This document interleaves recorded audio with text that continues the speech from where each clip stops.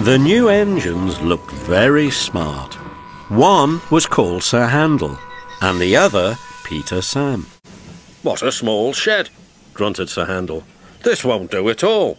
We're much too smart for this old shack." "I think it's nice," said Peter Sam. "Huh," replied Sir Handel. "What's that rubbish?" "Shh," said Peter Sam. "That's Skarloey. He's famous." And he whispered to Skarloey. "I'm sorry, Skarloey. Sir Handel's upset now, but he's quite nice, really." Skarloey felt sorry for Peter Sam. "Now, Sir Handel," said the fireman, "I will get you ready for work." "I'm tired. Let Peter Sam go. He'd love it." "No, you're first." Sir Handel puffed away to fetch his coaches. He didn't like the look of them at all. "Whatever next? Those aren't coaches, they're cattle trucks." "Ooh!" screamed the coaches. "What a horrid engine!" "It's not what I'm used to," clanked Sir Handel.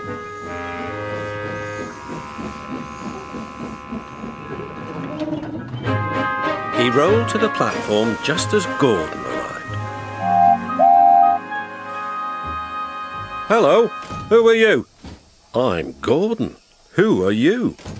"I'm Sir Handel. I've heard of you. You're an express engine." "So am I, but I'm used to smart coaches, not these cattle trucks." "Do you have smart coaches?" "I see you do." "We must have a chat." "Sorry, I can't stop. We must keep time, you know." Gordon was speechless. Come along, Sir Handel puffed. Cattle trucks, grumbled the coaches. "We'll pay him out, we'll pay him out." Presently they stopped at a station. The line curved here and began to climb. It was not very steep, but the day was misty and the rails were slippery. "Hold back," whispered Agnes to Ruth. "Hold back," whispered Ruth to Jemima. "Hold back," whispered Jemima to Lucy. "Hold back," whispered Lucy to Beatrice, and they giggled as Sir Handel started and their couplings tightened. Come on, he puffed as his wheels slipped on the greasy rails. Come on. His wheels were spinning, but the coaches pulled him back, and the train stopped on the hill beyond the station. I can't do it, he grumbled. "I'm used to sensible bogie coaches, not these bumpy cattle trucks." The guard came up. "I think the coaches are up to something," he told the driver. So they decided to bring the train down again to a level piece of line to give Sir Handel a good start. The guard helped the fireman put sand on the rails, and Sir Handel made a tremendous effort. The coaches tried hard to drag him back, but he puffed and pulled so hard that they were soon over the top and away on their journey.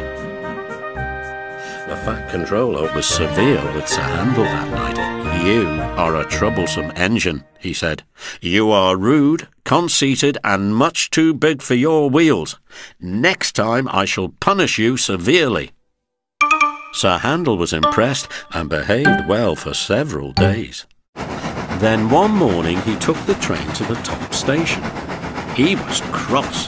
It was Peter Sam's turn, but the Fat Controller had made him go instead. He was still cross when they reached the top station. Sir Handel was hoping for a rest, but his driver thought otherwise. "We'll leave the coaches now and fetch some trucks from the quarry." "Trucks!" snorted Sir Handel. "Trucks! I won't, so there!" Sir Handel was about to cause a great deal of trouble. "Told you," said Sir Handel.